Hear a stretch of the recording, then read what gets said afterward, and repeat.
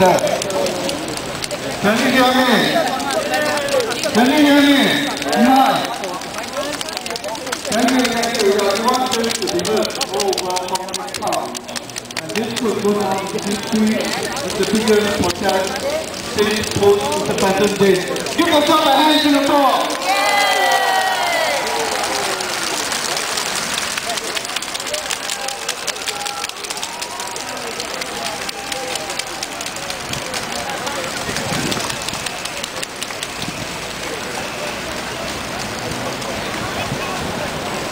My name is Gilbert.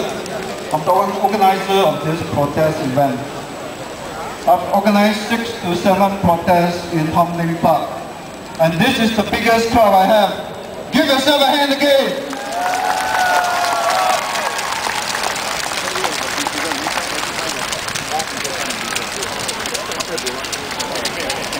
Thank you.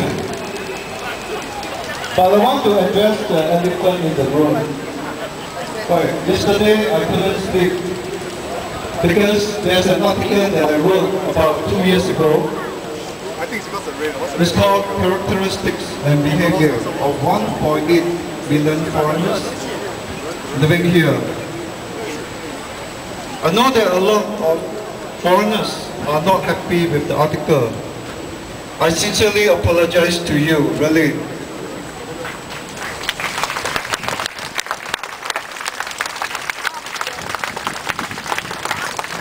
The article was written as a profiling of foreigners living here.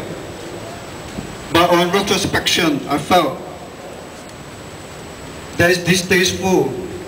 It's something that hurts the feelings of our foreign friends here. Please forgive me. Sincerely, I apologize again.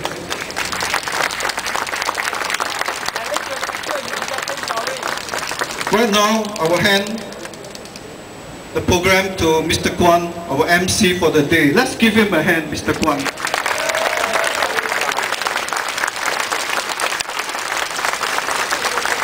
Fellow Singaporeans, thank you very much for coming. We are indeed heartened in transitioning.org to see the level of support that this and the concern about this issue. I'm your MC and I shall be calling upon our speakers to address us one by one. Today's issue is about the white paper. It's about the white paper.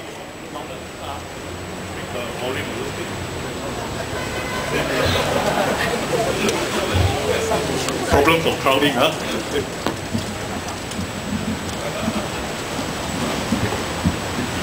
Okay. Can you hear me?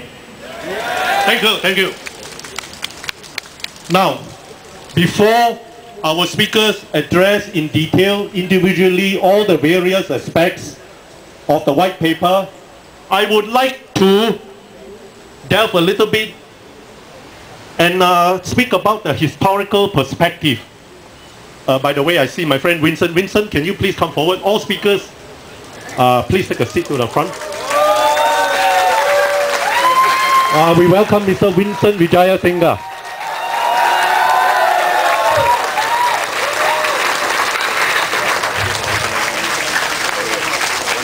Glad to see you, Vincent.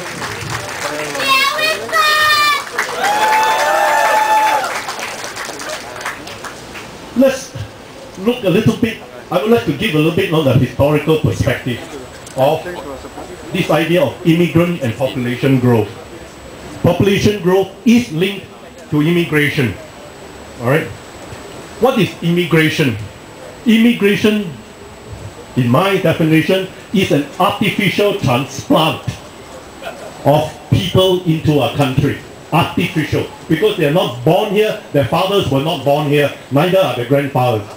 They are artificially transplanted. Now let this not be interpreted as xenophobic.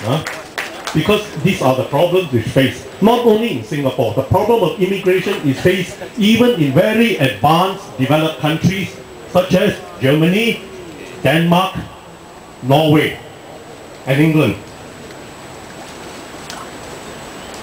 Our fathers our grandfathers, our forefathers came to Singapore more than 180 years ago. And when they came here, what did they come here with? They came here with nothing. Yes, nothing. With only a hope in their hearts. Only hope that they can find a job and make some money. And the shirts on their back. That's all they came with. And when they came here, they were faced with a very unsympathetic and exploitative colonial government. The government don't care what the hell happened to these immigrants. They were made use of. And those immigrants who came, they came at the risk of life and limb. Many perished in cutting out the virgin jungles that were existent in Singapore and Malaya.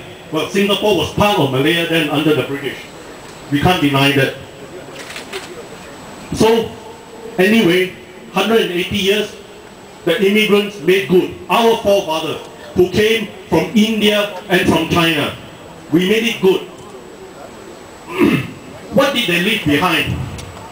They left behind a crushing circle of poverty from which they cannot escape. For generations after generations in India and China, these people could not escape that poverty, and they had to leave the shores of their home to try to make it good in a distant place called Singapore. Probably they couldn't even pronounce the name, and they don't even know where the hell is Singapore in those days.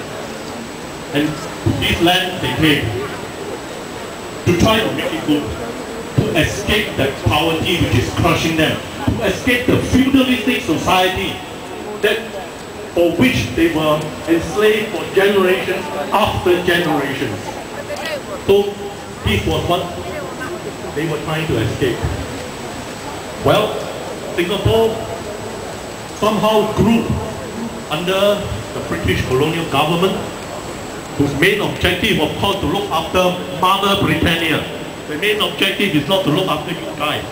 So long as they put enough in you that you become productive to them.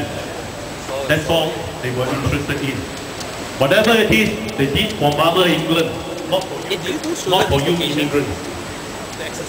Anyway, Indians, Chinese, and a lot of other from the Indonesian Malay archipelago who settled in Singapore and Malaya made it good.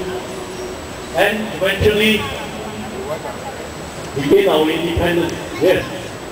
With the PAP government leading Singapore in the 60s and 70s, we made good.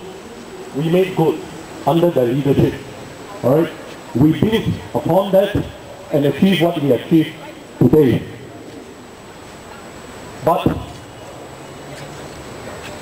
I, for one, do not want to see a new feudalistic society take root in Singapore.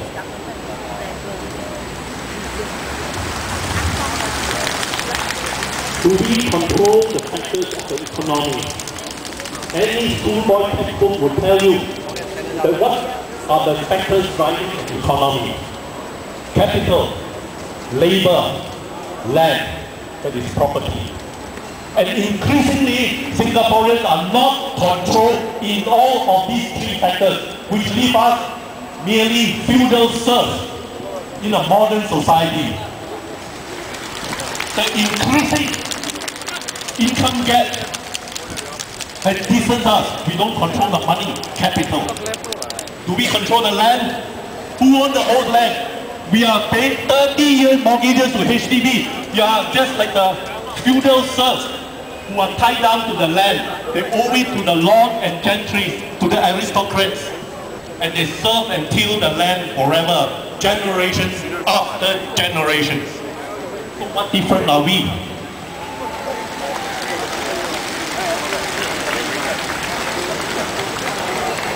And I can just conclude now, we have a lot of speakers.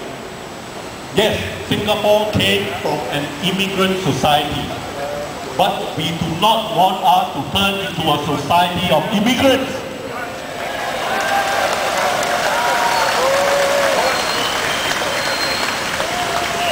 Now, without much further ado, I call on our first speaker, Mr. Rami Philemon. Mr. Philemon is an active bloggist and a social worker.